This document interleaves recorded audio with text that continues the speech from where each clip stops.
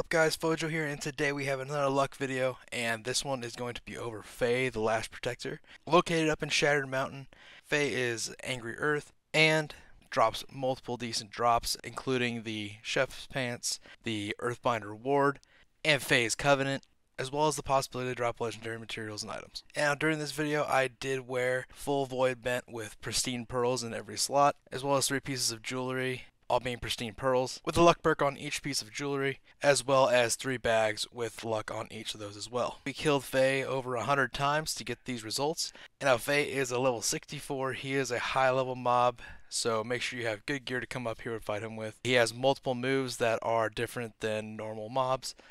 He has a jumping move where he will leap in the air and come back down with a poison pool, as well as cross his swords at some point and charge through you. If you block both of these, they will do little to no damage, so make sure to throw those blocks and some dodges as well. Now this area does have a lot of extra mobs around him, and so if you stand on this side where I am and you pull off the archer and the soldier, it will be a lot easier to kill Faye. So in between kills, just make sure to kill these as well. You can pull them with an axe or a bow or whatever you want to do, but it makes killing him a lot easier.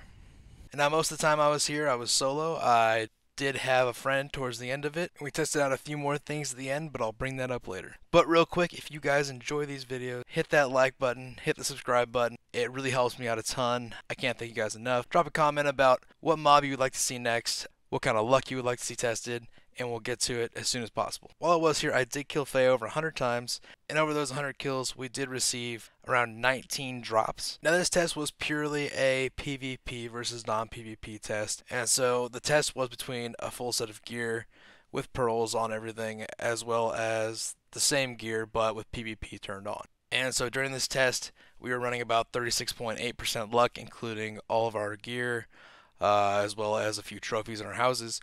And so during the non-PvP, we got 2 Fays Covenant, 3 Chef Pants, 2 Earthbinder Ward, 2 legendary materials, and 1 legendary weapon. The legendary weapon was actually not one of Fays Covenants or Earthbinder Wards. It was a random Dryad sword that rolled legendary, so that was kind of cool.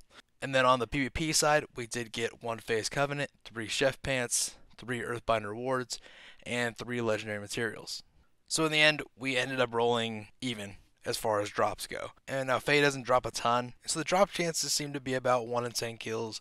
You'll get one of his main drops. Most of the drops that Faye does drop are worth going for and finding. And so the Earthbinder Ward is a great tank hammer. Faye's Covenant is a full dex rapier, and the Chef Pants still are worth money on most servers. So after I finished running this test, I had a buddy come out and we killed Faye for a while, and I wanted to see if him being there impacted whether or not I was getting any more drops as well. It did seem to slow down. I want to test that further, but in the amount of time he was there, I received no drops compared to probably what I would have gotten 1 or 2. It's not conclusive, but it is something I would like to look into and test out a little further. I have had multiple people comment and ask how much drop rates and drop chances are affected by people being there. I'd like to test that further. It'd be a little more of an intense test, but I would like to do it, so that may be a future video. But I will say Faye is a great mob to kill. Drops are well worth coming here for, but you may have to sit here for a while to get one. And on the luck versus PvP versus non-PvP with a full void bank set and